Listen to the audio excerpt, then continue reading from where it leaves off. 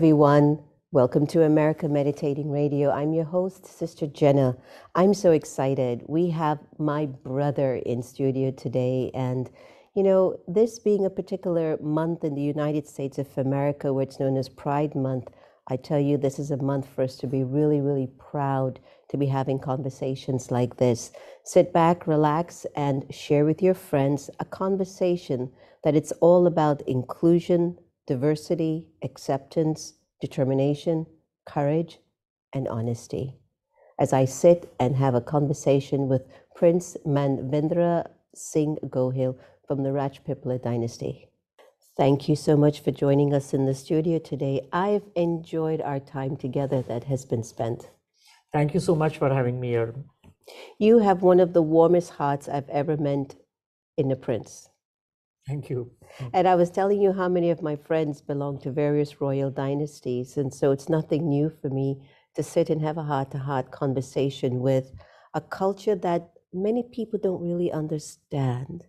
What was it like growing up in your world? Tell us a little bit about maybe the first 15 years. Many people ask me this question that, how are you different than us?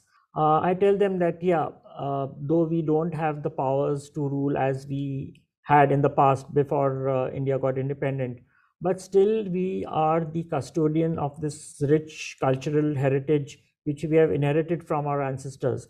And our dynasty is pretty old. It dates back to the 13th century. So it's now more than 600 years of our dynasty. And I'm the 39th direct descendant of this Gohil Dynasty dating back to 1380.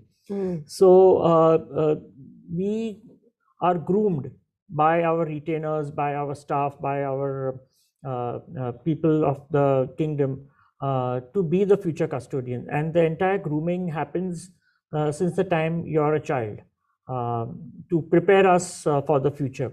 In fact, one of the interesting things which I would like to tell you is that when I was born, and I was born as the first male child of the family, as the Crown Prince of Rajpipla, my name was actually registered with the Ministry of Home Affairs, Government of India.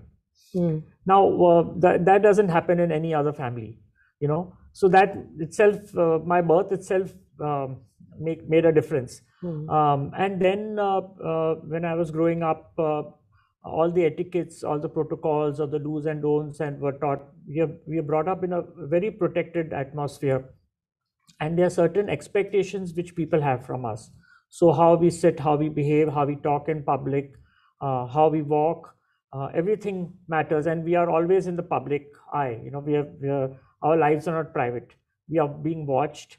There is media. There was, now people tell me, "Oh, you're facing media so well." I said, "Well, I've been facing media ever since I was 5 years old. You know, I've been coming in the newspapers. My birth itself came in the media, and I remember I was just a child of 9 years old.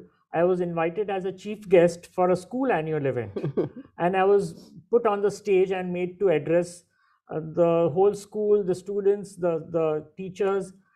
That doesn't happen in other families, you know. So that's how it's different. Yeah. But one thing which I like to share is that there is no love and affection between us and our parents. Well, not like average people, where average people kiss and hug and maul each other. That's not there. In fact, I wasn't even raised by my mother. I was raised by my nanny, Yes. a governess, who was an employee, staff of the royal family. In fact, she raised my mother as well. So I was the second generation she raised. And when I was very young, I always thought she was my mother, because she was the one who used to take care of me right since the time I get up in the morning till I go to sleep. She used to sleep next to me and sing me a lullaby. So naturally, somebody who takes care of you, you think that she is the mother. And when I came to a certain age, I used to argue with her when she used to tell me that she is not my mother. And then I said, "No, you're lying," you know, and I would cry and then make a fuss about it. She would say, "No, I don't even resemble you. Your mother is." I said, "Yeah, she's a beautiful woman with a lot of makeup and all, but she cannot be my mother because she doesn't talk to me." Oh, wow. So I have grown up with that. in mine. And when I used to But that's a see, very common thing, you know, in many yeah, royal yeah, families. That's very common. that's very common, but people don't Yes. talk about it. Yeah, well, they That's the don't know problem. about it because They- it's so normal yeah, for you. exactly. But for us, Yeah. we're like, oh, but you should have been hugged and Yes, yes, cajoled by your So parents. I have missed those things in life by biological parents. In fact, sometimes I have even heard people telling me, "Is she really your mother? She's your stepmother?" And then I would say, "Well, she is my mother. I mean, Yes. she has given birth to me. But I mean, your mothers are like, are showing their affection towards you, but my mother doesn't. I mean, I have my nanny who does it, Yeah, So yeah, so that has been my childhood, and So like you're out there and you're speaking on stages at age 9, yeah, and you're taken care of by your nanny, and you're groomed. I like the way they use that word. I was groomed how to sit, how to walk, how to talk, how to eat. And usually, I know in the British royal dynasty, you never get a picture of them eating. It's like against the law, yes, you yes, know? So these seem like small things to the average person, right, but to individuals who know that you're upholding a kingdom, you are upholding a legacy, a rulership, it's huge yes, because it's about your principles and your values. There was something about you that was really going on inside of you behind your eyes, which maybe your nanny knew but didn't even know how to articulate it. There was a part of you that was not feeling that you were what you saw in the mirror. Could you talk about that to us? Yeah. So see, when I was kind of going through the adolescent stage, that's when normally we kind of discover ourselves and discover our sexual self, if I may be more specific. And I studied in a co-education school where we had boys and girls together, but I was never attracted towards the opposite sex. I have a lot of girlfriends. I still have a lot of girlfriends, but I never was attracted towards them. They were I on the contrary, I used to not like when the boys used to bully the girls. So I used to come and stand by them and protect them, and all the girls were extremely fond of me. They would all come to me and they'd share their lunch boxes and all that with me because they were very fond of me. They didn't like the boys; they liked me. And I used to wonder that why I'm the only boy who does like this. None of my the boys in my class, they are pulling the hair, they're pulling ponytails of the girls, and I didn't like that the way they used to behave. And I didn't know why I'm behaving in this manner, why this attraction is there towards the same. I mean, I had attraction, but I didn't like the boys in that manner. Like I didn't like to make friends with them, but I had an attraction towards them. And I had no answer to that question because we were raised in such a protected atmosphere, and main thing was there was no exposure out to the outside world at all. And when I mean exposure, like there was no chance that I could talk to somebody else. It was always guarded, always somebody was there with me, so there was no chance given. And in those days there was no access to social media or cell phones or things which are there now. We just had one landline, and that also was monitored, not like available and accessible to you all the time. Yeah. And my nanny was absolutely uneducated. She had no understanding of any sort which I could go to her and tell. So I kind of grew up thinking maybe this is a passing phase in my life, and I'll come out of it. Maybe I'm the only one of this sort who's having this kind of a behavior, or I don't know whether it is a disease or is something wrong with me. But why am I different? I had no clue or no answer to my question. Yeah. It must have been a lonely period for you. I mean, not just lonely being in the palace, but just lonely with these feelings. Yes, it was. Yeah, it was very lonely. And many times people have asked me, "Who are your friends when you were growing up?" And I would tell them that my friends were animals and birds. I used to rescue a lot of birds, especially birds, when I was a child, because in India we have this kite festival, and a lot of birds get injured when kites are flying in the sky, and they just come in between, and kites capture their space, basically. So I used to, whenever any bird would get injured, I would bring it home, nurse them, and bandage them and then release them. So I loved animals and I love birds, and I had rescued some birds, and those birds refused to leave me and go away. They lived with me, they would not like to go back to their homes. So they were my friends. Yeah. I kind of lived with them. My animals, my birds, the plants, they Yeah. were my friends. I had no friends in humans. It's interesting, because from the outside in, when we look at your life and many other lives of royalty, it is so large. And then when you go inside these walls, it is large in terms of its principles, its ethics, its values, but it's yet so simple. And when you talk about your birds and your animals were your friends, the outside world would think that you had a million people who were your friends because they could see that.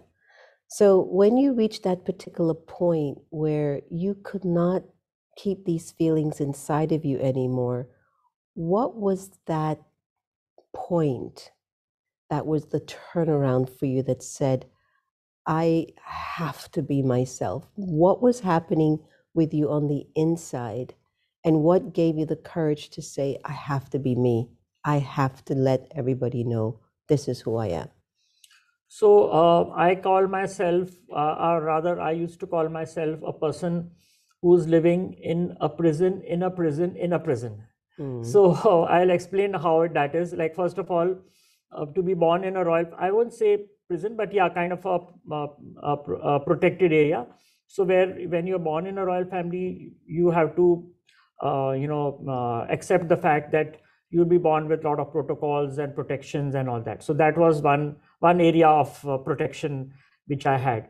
The other area was I like came to terms with my sexuality, but I wasn't open about it. So that was another prison within me, that I am born in a royal family. I am born as gay, and the third thing was that I was not comfortable talking about it because I was scared that how people would react. That's why I say I was in a prison, in a prison, in a prison. And I said I have to break free from this because this is too suffocating a world. You can't just keep living in this atmosphere where you're not given the freedom, you're not given the independence of who you want to be and who you are. And it was like, I give this example of a dog which is chained. Dog is an animal which needs freedom. Or for example, you have a bird in a cage. A bird in a cage is you need to give that bird the freedom to fly. Otherwise, it doesn't have a meaning to that bird's life. So I said I have to break these shackles, I have to break these prisons and set myself free, because it had reached to that point in my life that I couldn't take it anymore. And therefore, I broke all my three prisons, those shackles in which I was confined to, and I kind of just broke loose and just set myself free. And how did it feel I the felt day after? I sincerely felt a sense of big relief, sense that a big burden has come down my shoulders, because I never liked to live a hypocrite's life. I always wanted to live life of truth and honesty, true to myself and true to others. But I was being forced to live a life of lie and a double life, which wasn't comfortable to me, and it was always kind of pinching me from inside that no, I'm doing something wrong. And when you realize you do something wrong, then comes fear. So there are multiple consequences to that. It's just not one thing leads to another, that leads to a third thing. So when all that was removed, I came to a state where I was kind of living my life, living the life of honesty, the life I wanted to live, and without fear of and therefore when people ask me that, but everyone was against you, then why weren't you scared? I said, well, my biggest fear was that I was not truthful to myself. So when I started becoming truthful to myself, those fears went away. Of course. They're gone. People may go against me, the whole world may go against me, But as long as I'm true to myself, I don't have to fear anything. There's nothing to be afraid of. It's interesting because the prison and the prison and the prison, that was one factor, and it was quiet and it was private. And then you broke those shackles, and now you are who you need to be. At least you're evolving into that person still, aren't you? Yes. And then you encounter other difficulties which were not in the prison. No. Could you share a little bit of those? Yeah, there were a lot of difficulties. I mean, I faced. I mean, I was prepared because I knew that people are not going to accept the truth. I mean, it's said truth is always bitter.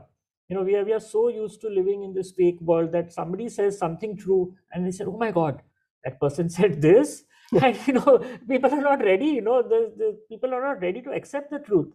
That's the unfortunate thing.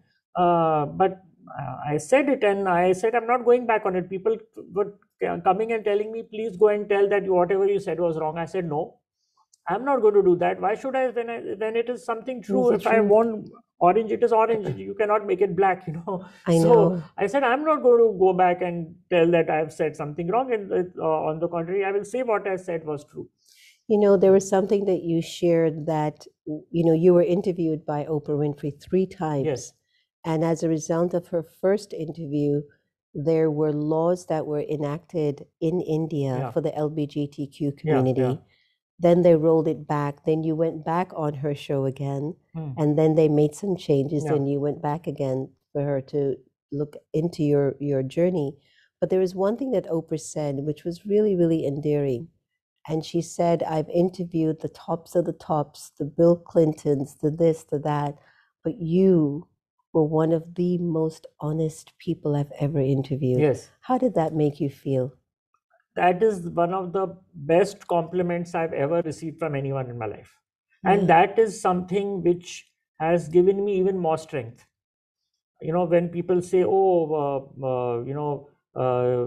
this kind of problems is coming to you. I said, whatever problems will come to me, I will face it. Because and like in Hindi, there is a phrase which we often use, Satyameva Jayate. Truth will always win. So honesty, and Oprah was, she observed it. She said, yes, I'm not a fake person. People had scared me when I was going on a show. Literally, people had scared me. Oprah is a very difficult woman. She will really Drill you. Yeah, drill you. And I said, what will she do to me? I mean, I'm an open person. I'm an open individual.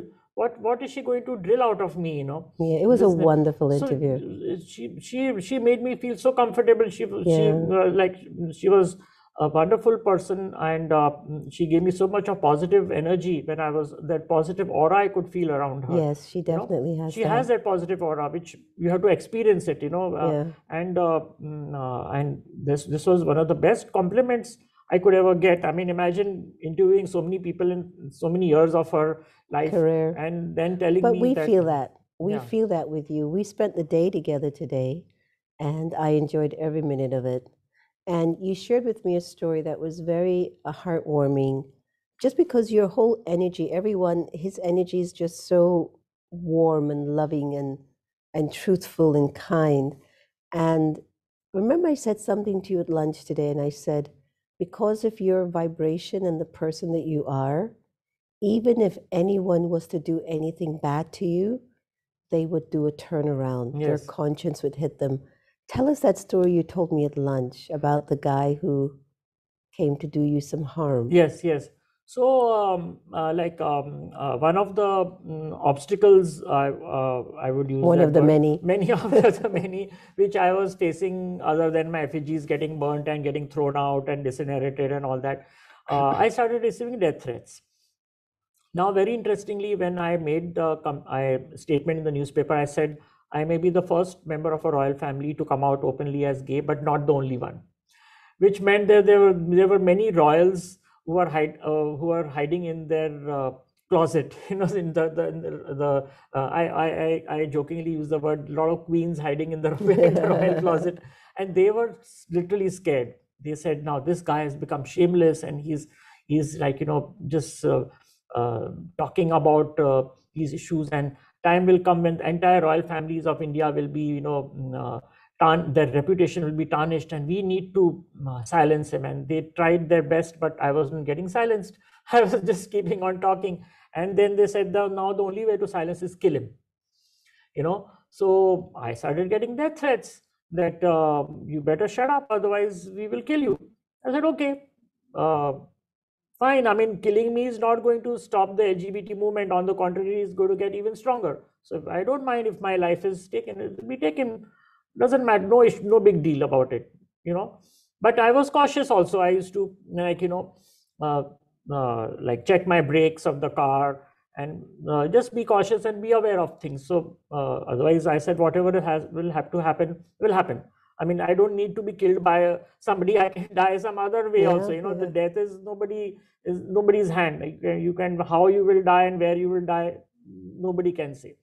So fine. One day I was just sitting by somewhere, and one guy comes to me and says, sir, I want to discuss something with you. So I said, yeah, please go ahead.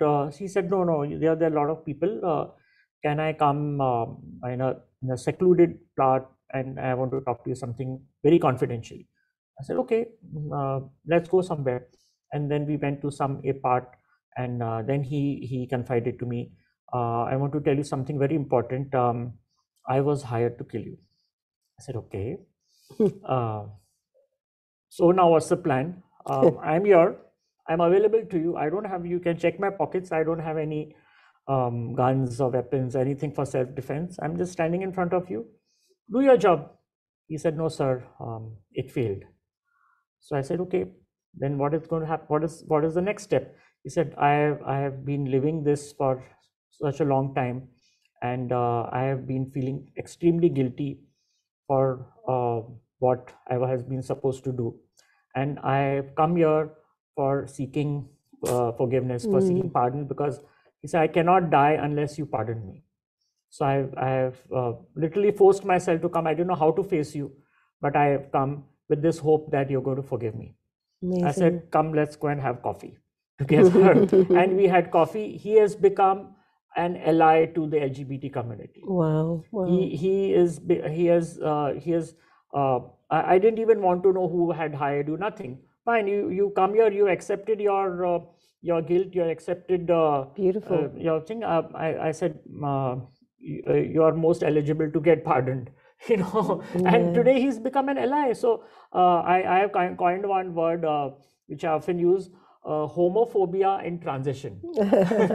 So you can make a most homophobic person. I mean, this is the word. I mean, this person somebody was hired to take my life, which is the most important. I mean, you can get a husband, you can get a house, but you cannot get a life.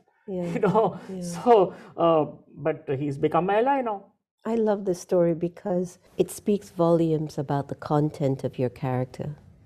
And it's interesting that you are in service to a community that has struggled for thousands of years to feel comfortable in the role that they've been given to play, number one. And number two, things are opening up now. There is more acceptance, there is more understanding of the community, but there's also a need for support, counseling, protection, shelter. And you opened up a charity, and you're involved with so many other charities. Human trafficking is one, which is near and dear to your heart. But tell us a little bit about the Lakshya Trust and the foundation that you've started. Yes.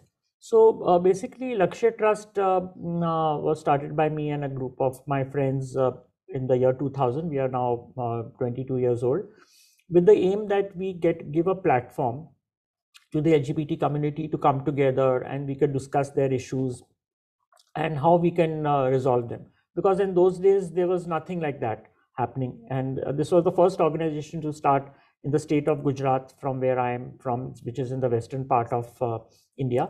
And luckily for us, we got government support, which was I never expected, And when we were all treated as criminals by law, the government comes and supports us, because HIV had spread in our country very fast, very rapidly. And government realized that if they need to protect us, and reduce the infections from spreading, they need to reach out to groups and organizations who are working with vulnerable populations. And amongst them was our population, the homosexual population, the transgender population. So HIV came as a blessing in disguise, to us. And that's how we started the Lakshya Trust with HIV prevention amongst the homosexual and transgender population. But then we thought we should go a step further and go beyond sexual health, and we worked for mental health issues. We have worked for aging issues. We also are one of the first organizations in India to start working for the wives of gay men. Wow. Because 80% of gay men in India are married to women. Wow. And most of them are forced because of parents' pressures and all. And we are also doing a program for transgenders. Again, government has been quite supportive in that because I think trans rights came much before the gay rights came. So we have a shelter home exclusively for the transgender, which was inaugurated by the government. Wonderful. Ministry of Social Justice Empowerment. We were the first organization to have a shelter home. So our shelter, whether it is for trans people or for anyone, aim is to provide not just food and shelter, but to see that how we could give them empowerment through job opportunities, through skill buildings, so that they are in that, this is a home, this is a transit home for them. Beautiful. We give them that confidence so that they can go out and face the homophobic world. Beautiful. Because see, homophobia is bound to be there. Yeah. We will not be able to eliminate it totally, Right. but we can at least give confidence to these individuals to face the world. That's beautiful. So beautiful. that's what Lakshya is doing amongst many other things. So even though the government is supporting it, how can the public support it? See, I think it has to be a combination of everyone. It is not, we can't just depend on government. We have to take support from a lot of groups, and for that reason, I think one of the things which I'm doing now is creating allies. Ally for me is a very important individual or an organization or institution who is not LGBT, from the LGBT community.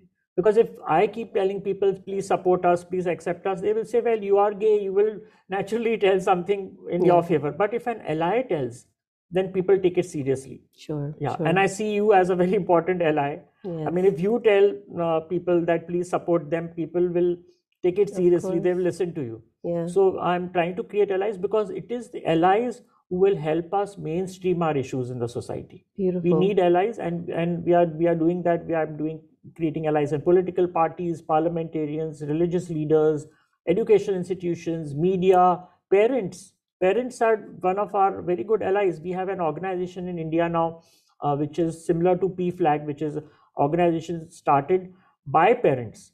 And those parents who have accepted their children as gay, bisexual, transgender, queer, and these parents are helping out other parents. Wonderful. If a mom speaks to another mom, I think she can convince that other mom much better than I can convince the mom. Sure, because they're going through it together. Exactly. So they're experiencing it.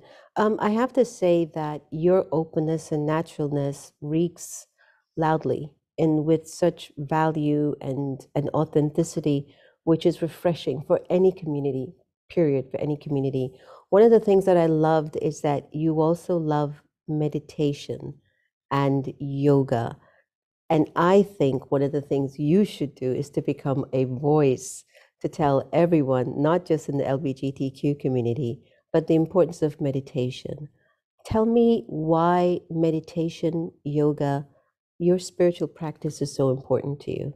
Yeah, I think you asked a very relevant question, and especially to a person like me.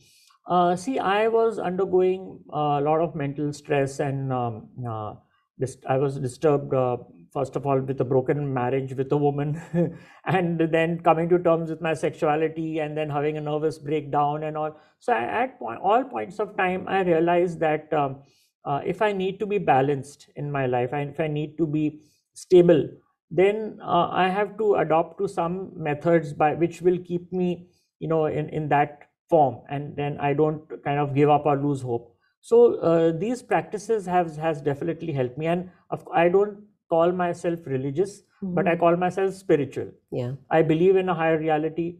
I believe that there is something which is beyond our soul, that there is a supreme soul is there, which is controlling us.